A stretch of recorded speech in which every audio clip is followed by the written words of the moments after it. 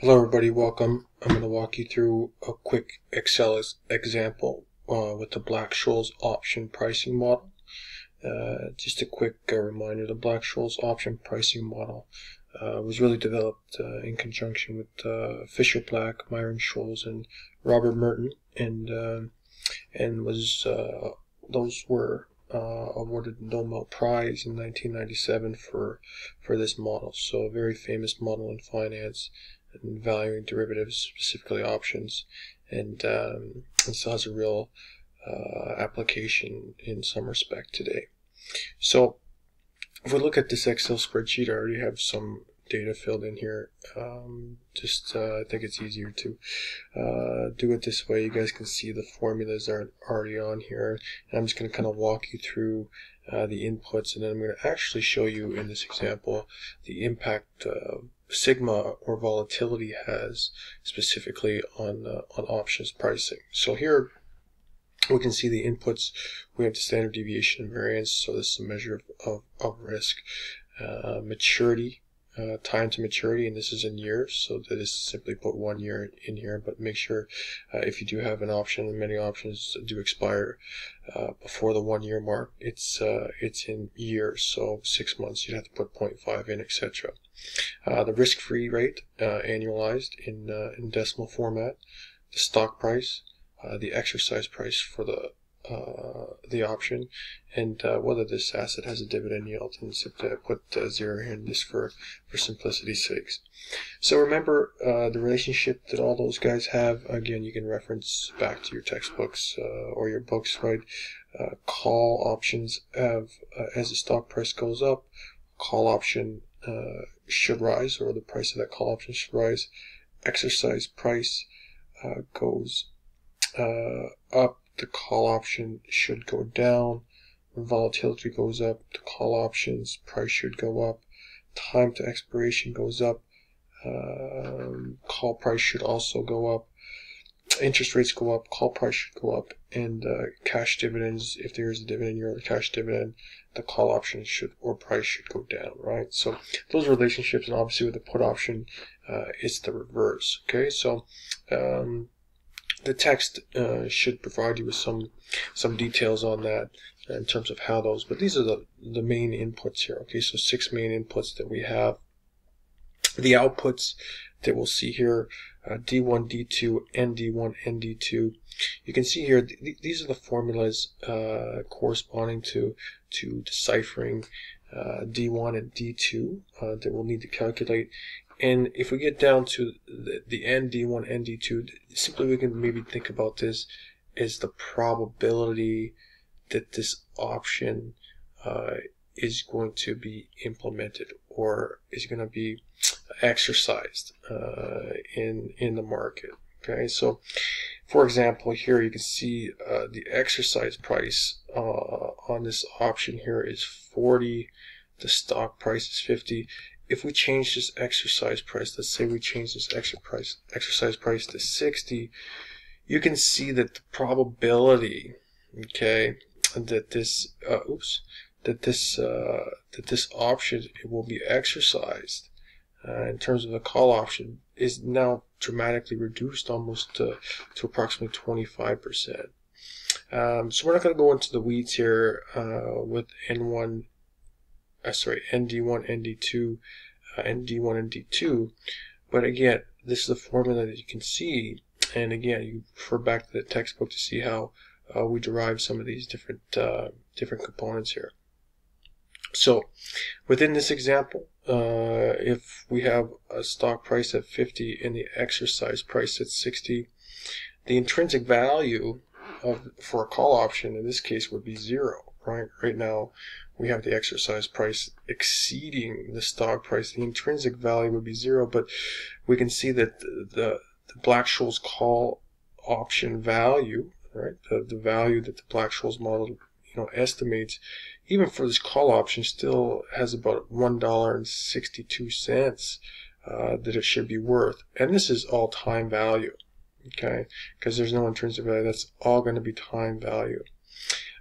Because this option, okay, the exercise price exceeds the stock price, this is going to give us our intrinsic value if it was for a put option, and that would simply be $10. But you can see that the actual put value that the Black-Scholes model predicts for a put option here is actually only $8.69. So there's actually negative time value here on this option. If we flip-flop these guys around, let's say I put this, the stock price was at 60 and we change this to 50, we could see here now this obviously flip-flops, right? The intrinsic value for the call option goes to 10, the intrinsic value for the put option goes to 0, and we can see that now there's even more time value to the call option, and now this time value for the put option has also increased. Okay, so we can go through different examples, and I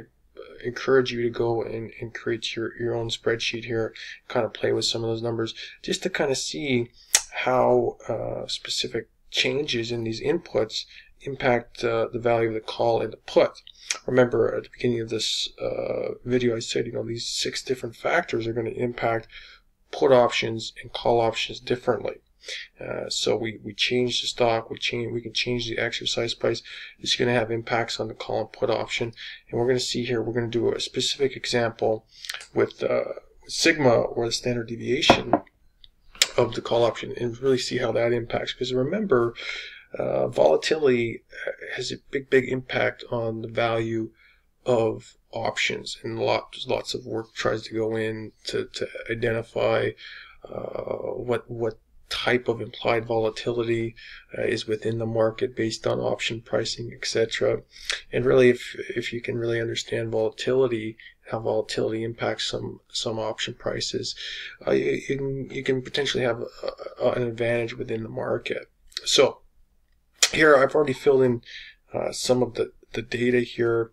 This is going to equal cell B22 here. Okay, sorry, not B20, cell B18. Okay, so we have that built in. And then here, this column here, guys, that I'm going to highlight, this column is simply just the price of the stock. Okay, so I'm going to say, for all these different prices here, if the stock price was 5, all the way up to if the stock price was 120, how is this going to impact the call price or the call value for this option? And then across the row up here, you're going to see sigma, and this is going to be standard deviation. So let's say in our example, we have a standard deviation of 0.2. I'm going to say, okay, well, what if the standard deviation was 0.1 and the stock price was 25? What kind of values are we going to have for this call option? And we're going to fill in this table. Okay, so if we highlight this table as such, and we go up here to data, and we go to what if analysis, we can go to data table, and we can input some 2 cells in here. And the 2 cells we're going to need, our one is going to be the stock price. So we put the stock price in the row input cell, and in the column input cell we're going to put the standard deviation. So we put, again, row input is going to be stock price, column information is going to be standard deviation. And if we press OK there, I did it in reverse, excuse me. Let's go back here, let's go to the data table. The row input is going to be the standard deviation, and the column input is going to be the stock price. Okay, there we go. So we're going to see that now, based on 3% standard deviation and a $65 stock price, this option should be approximately worth $18.71. This call option price should be approximately worth $18.71. So we can look at this graph, we can kind of understand how sigma, or the standard deviation of the asset, is going to impact the value of a call option. So let's see if we can look at this in a graphical format. So I'm just going to simply draw over this data table into corresponding cells over here. So if I just draw that over, let me just do one more, so we get this full data table here like this. So this is just matching as the same data table as we see there. But now let's see if we can look at this in a graphical format. So I'm going to delete this cell here. We don't need that.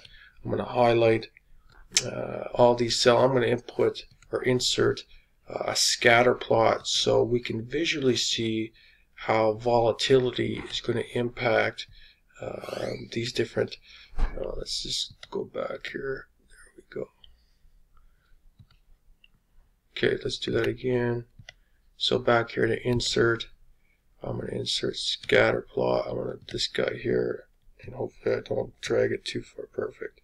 So let's just make this bigger here so we can see it in a much easier format. So here we're going to see this chart that's going to plot all these different lines corresponding to different levels of volatility in the asset. So you can see here the top line in this dark blue shaded, this is a price for a call option. If potentially the volatility or standard deviation assessment was all the way at 0.70, you can see that this has increased the call option's value, as opposed to the bottom side there, this light blue value is 0.1. We can see that this value, this risk value at 0.1 doesn't provide the call option with a higher value option. So that's a quick rundown of how volatility can impact the value of the call option. And remember, these have opposite effects for put options, right? We hear this was a call option example in terms of volatility. Going forward, when we see we could vary different levels of those inputs, and they may have varying different effects on how that's going to impact whether a call option or a put option.